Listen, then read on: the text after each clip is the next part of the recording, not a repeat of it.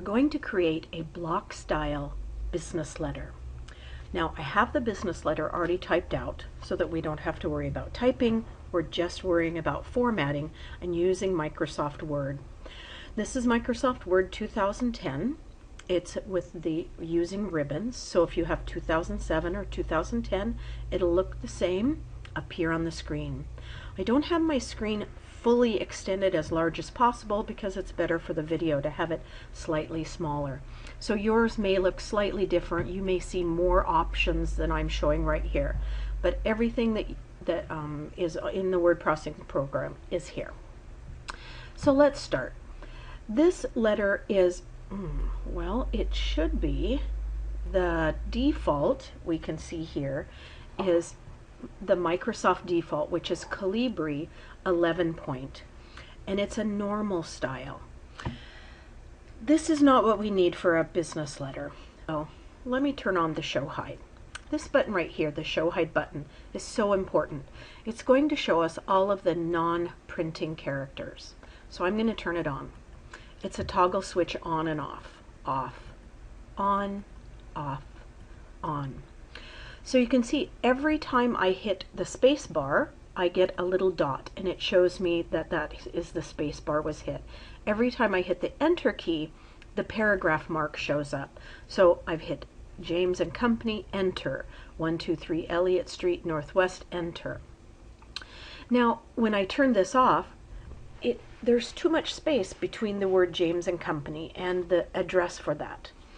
So this is a letter without letterhead. So the return address of the person who is sending it, their personal address, is right here. And I don't want all of this space between it. So I'm not going to use the Microsoft Calibri 11 point normal as my default for writing business letters. For business letters, I want Times New Roman, 12 point, no spacing. And I'll add the spacing by using blank lines where I want it to be. So the first thing I'm going to do is I'm going to put on my show hide so I can see my non-printing characters.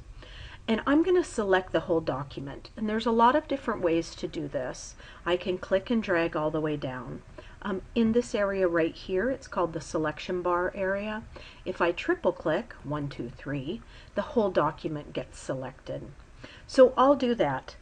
And I'm going to make the changes that I need for a proper business letter, block style business letter. Block style means everything is left aligned, and we can see it is. It's left aligned there.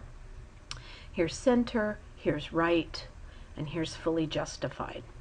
So it's all left aligned, that's fine. We want it to be Times New Roman. So you can see that I use Times New Roman a lot personally, so it's in my recently used fonts. If I didn't have it right there, I could just start to type. You can see that Calibri is selected. If I start to type, Times New Roman automatically pops up. So I'm going to choose Times New Roman, and I want it to be 12 point font. So I choose 12 point. I can also use this Grow font, but I tend to use this box. And I want it to be no spacing. Now, when I use no spacing, now it looks horrible because it's all squished together. But I need to choose where the spacings are. So here's my return address. I'm going to hit the enter key to separate it from the date. And the date needs to be separated from the inside address, which is who the letter is going to. And it needs to be separated by 2 or 3 blank spaces. I tend to use 2, some people use 3. Here is the inside address, and it ends after the zip code. So I hit the enter key. I have 1 blank space. Dear Miss Reynolds, I need a blank space. I need a comma here, or a colon. Some offices prefer colon, some offices comma. I'll use commas. Okay, so I have it. 1 enter. Here's my first paragraph. I know this is the end of the paragraph because I see the paragraph mark. So I need to hit the enter key. It says, in addition to the lunches we discussed, we will need the following items. All right, so there are 3 items, so those do not need a blank space between them. And I'm going to hit the Enter key. I will enclose a spec list. Okay, there's the end of a paragraph. I hit the Enter key. I go to this paragraph. I hit the Enter key. Here is sincerely. Now, this is the closing. And after the closing, I need space for a signature. And some people's signature is very big. So we always leave 3 blank spaces for someone to handwrite their signature. And then here is the name of the person, because often signatures can't be read. So there's the name typed out. Here's the title of that. David Johnson is the HR manager.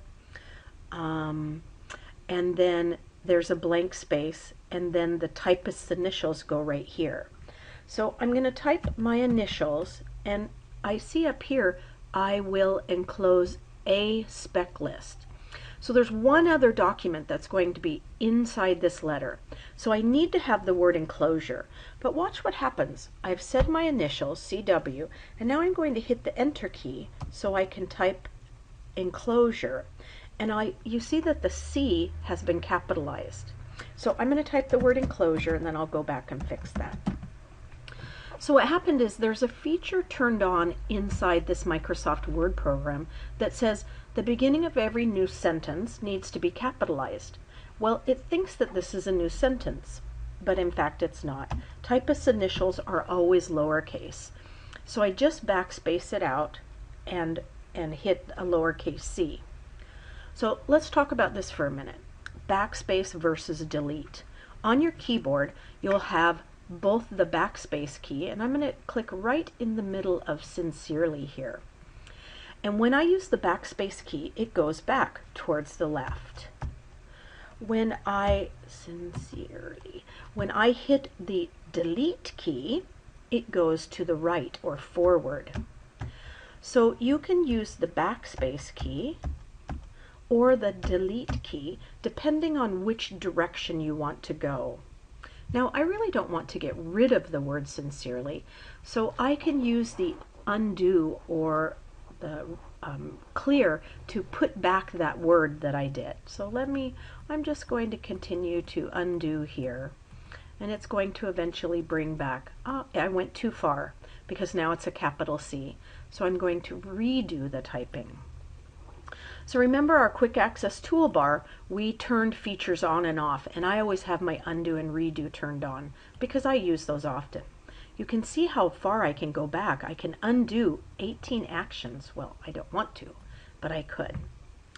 All right, so I have a red squiggly underline. The red squiggly underline, often, not 100% of the time, but often it means there's some kind of spelling error.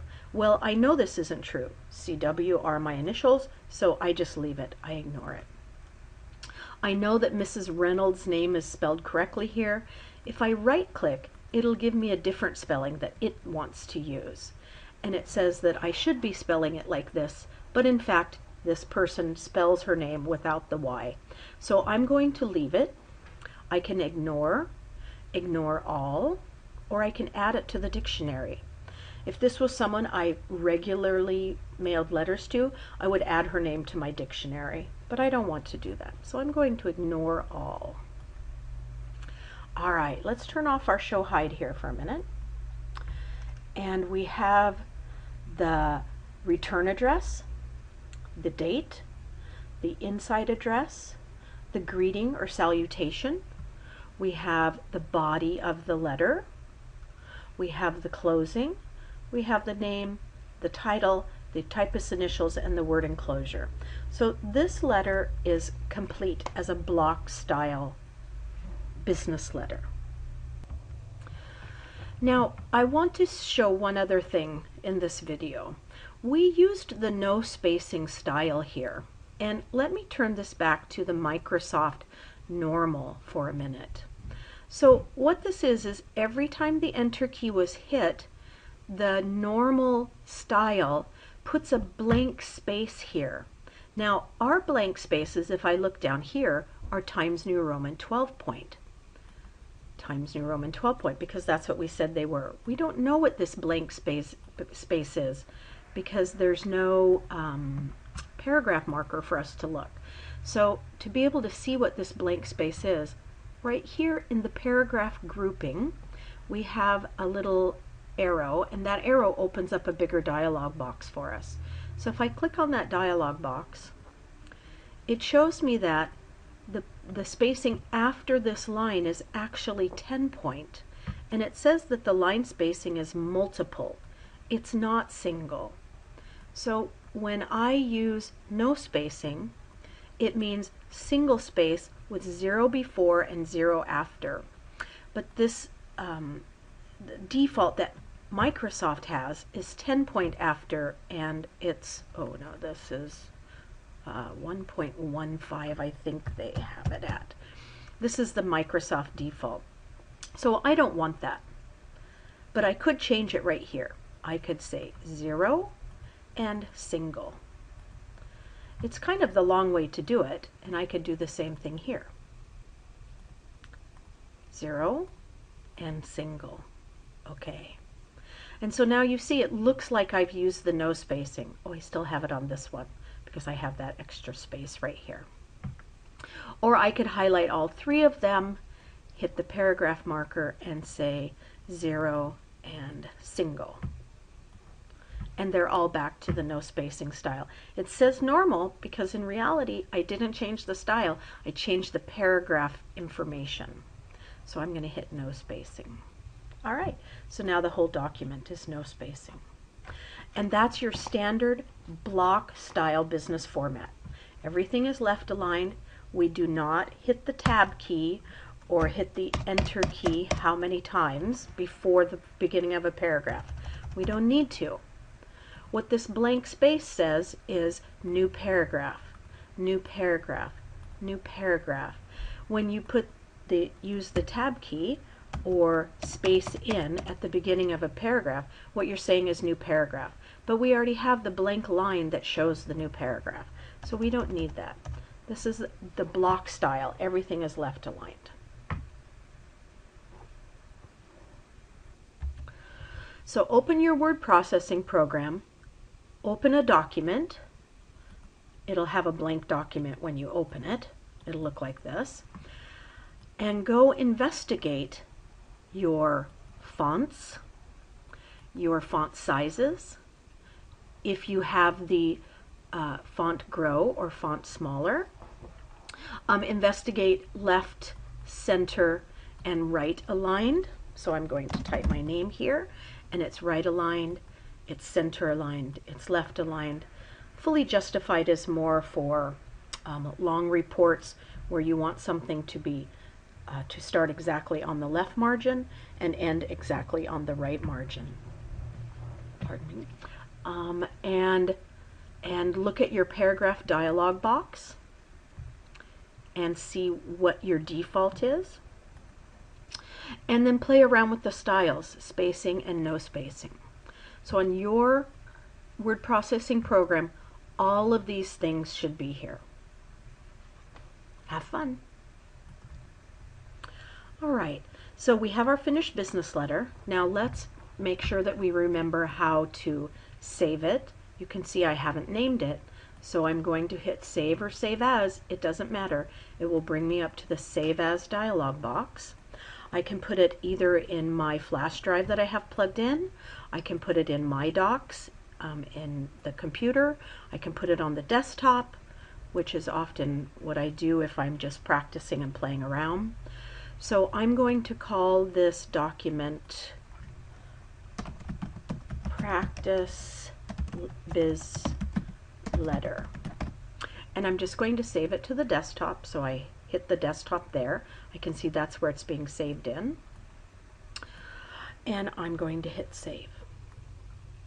Now if I wanted to print it, if we remember, I would go to File and go to Print, and here's my Backstage view.